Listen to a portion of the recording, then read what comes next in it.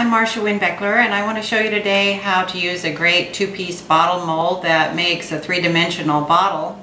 And this particular one that I'm using is one that makes a slightly smaller bottle, so the size of it really lends itself well to making like a cooler cake, an ice tub cake. You don't have to make a full set of life-size bottles. These are slightly smaller, and they also take less isomalt that way.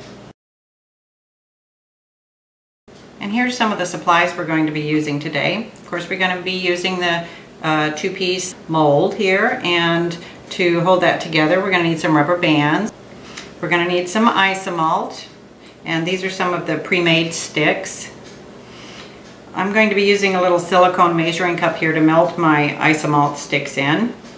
I also have a silicone spatula that I use to stir it. I will be using some of the vegetable oil spray, and then most importantly is going to be the gloves that I'm going to wear to protect my hands. Isomalt is very, very hot, and you wouldn't want to burn yourself. And a silicone mat then just to protect your counter surface. Okay, to prepare the mold for making the sugar bottle, I want to spray a little bit of the vegetable spray on my hands and just put a really thin coating of that inside the bottle mold, and that just makes it release a little bit easier, less chance of cracking or breaking the sugar bottle.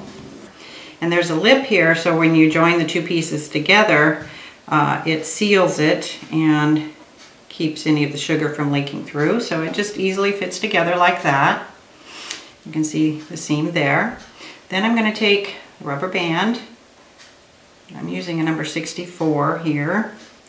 You can get a slightly wider one also, which is a number 84. And I'll put another one in the center and then one on the other end here.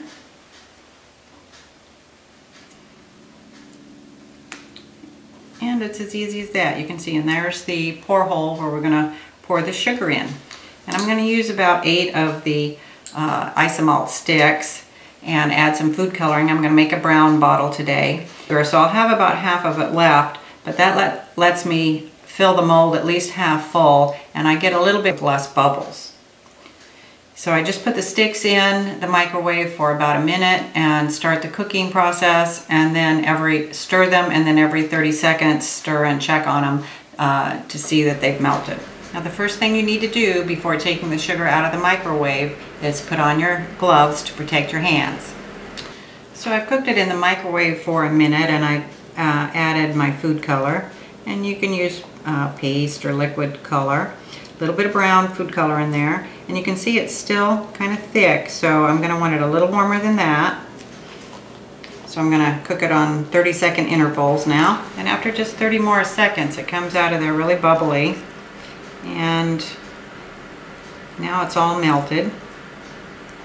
Next, what I do to kind of prevent big air bubbles in my bottle is I will put this in the regular oven that I have set at 275 degrees, and I leave it in there for 15 minutes, and that lets most of the bubbles kind of rise to the surface, and it makes a perfect pouring temperature for the sugar. Okay, I have my sugar that I just took out of the oven. I'd let it set in there for 15 minutes so that most of the air bubbles could rise to the surface and pop, so that I get as bubble less of a bottle as I can. Then I'm just going to pour it down the center. You want to not shake it up too much, so going straight down the center through this pour hole on the mold.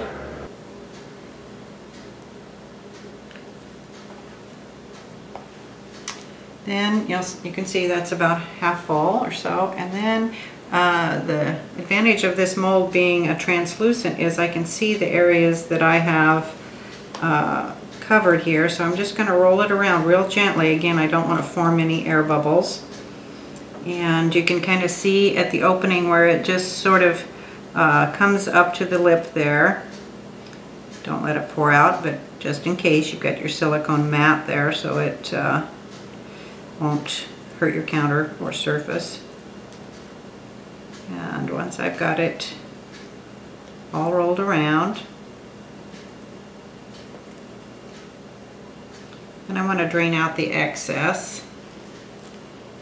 And to drain out the excess, I like to use a 1 cup measuring cup that I have sprayed with the vegetable oil spray.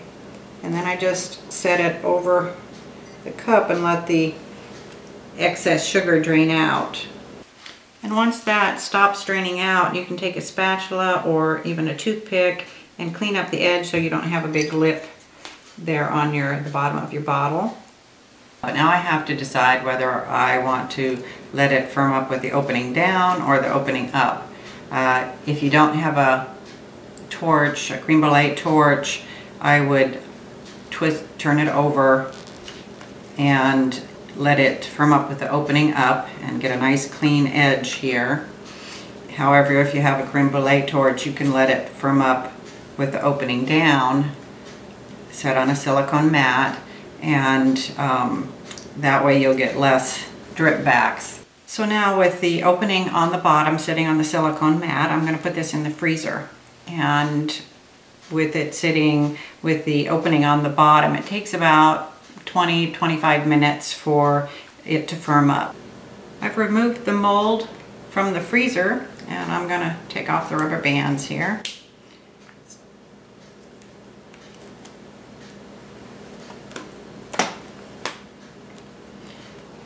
And I'm going to lay down the mold and just start working it up gently. And you can seal it with this nice translucent mold. You can see it start to peel away. I'll see if I point it towards the camera so you can see where it starts peeling away. You see it start changing color inside there. I'm going to do this gently so you don't put pressure on it and break it.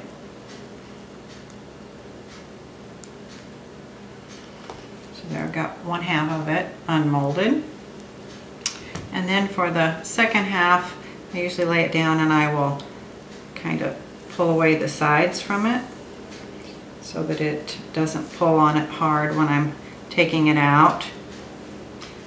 So then I've loosened it as much as I can. And then I just gently sort of want to peel it out of there. And there you have your 3-dimensional sugar bottle.